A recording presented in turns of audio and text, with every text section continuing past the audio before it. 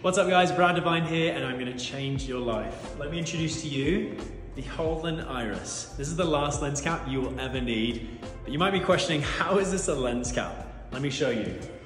So on every lens, there is a thread, and this one, the size of the diameter of that thread is 82 millimeters, and that's what this is. We'll be coming out with more sizes in the future, but it is so simple. You just thread it on like a filter.